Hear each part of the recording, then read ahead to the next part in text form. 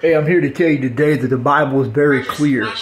See, the Bible teaches us that we cannot serve two masters. Either you have to love the one and despise the other. You see, today I want you to know that there's many preachers today who are spiritually dead. And the Bible says that a blind man cannot lead a blind man. You see, I'm here to tell you today, I'm not here to pick on people. I'm not here to down people. That's not what I do. But what I do is I preach the truth. I preach with boldness through the Holy Ghost. I preach to wake up the body of Christ. That is my calling to do, is to preach the gospel. And I'm here to tell you today that there is very many preachers today are preaching, and they're touching the flesh. Yes, they're touching the flesh, but they're never getting deep into the spirit. You see, we got to preach to cut into the spirit. You see, we need to be feeding the inner man, not the outer man. There's many churches today that are so that you walk in and looks like a concert. Amen. Everybody's jamming out, looking like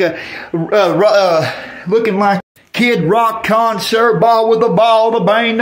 You know, I want you to know, hey man, I'm not down in anything. If you're upbeating with when you got bass guitars and you got, these things, I'm not saying that there's nothing wrong with that, but I'm saying this. We need to get back to what it's all about, and that is to worship in the Spirit. The Bible says we must worship in the Spirit. Many are worshiping in the flesh, and you're not going to please God like that. Hallelujah. You got to have that personal relationship with Christ Jesus today. The Bible says that a lukewarm Christian in the book of Revelation, Jesus said, I will spew you out of my mouth. You see, I want you to know today that you can't have one foot in heaven and one foot in hell. It doesn't work that way. Either you're all on fire for Christ Jesus, even though you're living your life for Jesus, or you're not. You can't be wishy-washy. You can't be half in, half out. Now, either you're living for Christ and you're doing the very best of your ability and the help of the Holy Ghost to live the holiest life that you can, even though the book of Revelation, or not the Revelation, but the book of Romans 23:23 says all have sinned and come short of the glory of God. Even though God knows we're going to mess up, even though God knows we're going to fall short,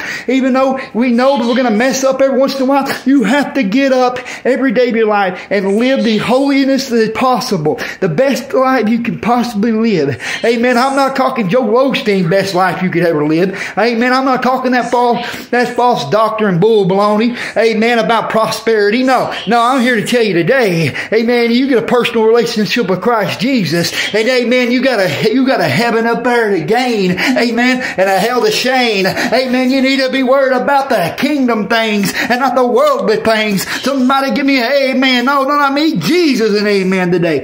But I want you to know, you better get a hold of God while you can. Amen. Time is very short, church. Amen. This ain't the time to be playing.